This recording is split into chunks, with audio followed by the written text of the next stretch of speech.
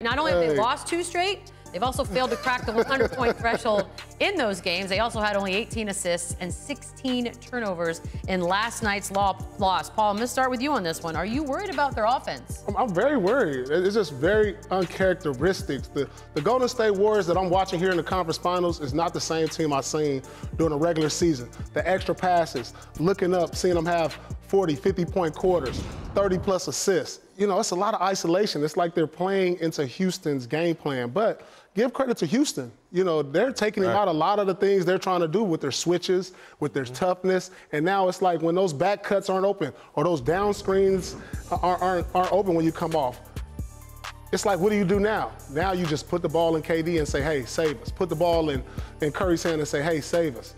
And it's not working. I mean, this is the first time. I can't remember the last time I seen the Golden State Warriors go 2 straight games without getting 100 points. And that's on a bad night. Their offense has been, it's been horrible, especially in the fourth quarters. But to your point, when you say get the ball to KD or Steph and save us, these are MVPs. They should be able to do that. That's why they're there. It's not their style of play. It's not, but, you know, for the most part, when teams are switching, it's always going to end in an ISO. So if you can get the ball to the guy that you want to have it, you hope to be successful.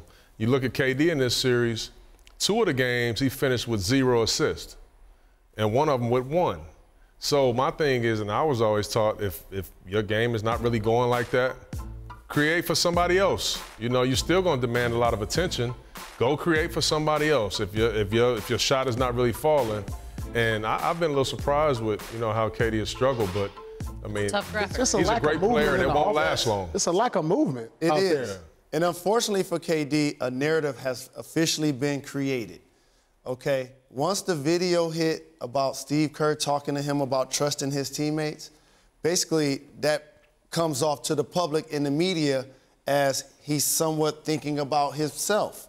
He's thinking about his game. And then when you look at the stats of the plays that they ran most frequent, 12 of them were ISOs for KD.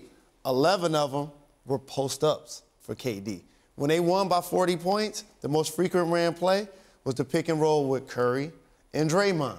So they've totally, to your point, gotten away from the personality of the open man gets the basketball, and they're relying on this 6'11", 4-time scoring champion to go get a bucket because it seems like he has a matchup, but they're doing a really good job of defense. You know what I'm surprised that they're not doing?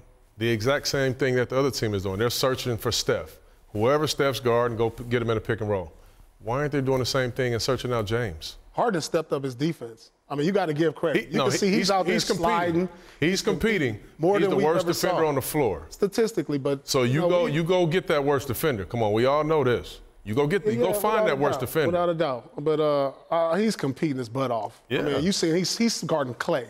He's guarding Guess what all Steph. of that comes down to? He's guarding KD. The leadership of Chris Paul.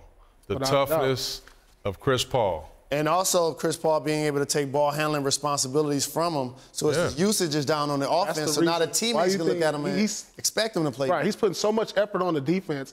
His shots aren't falling from 3. He's missed his last 20. He's never played D like this for that reason. Exactly. That's why it's a take and it's a give. Well, because his shots are short, but that's what's winning. He better stop playing defense. I mean, if he better get going. If you ask him, say, James, if you go 0 for 20, but you guys still win 2 games, you taking that. Absolutely. He's taking that. He won the last 2 games because of the effort he's putting on defense.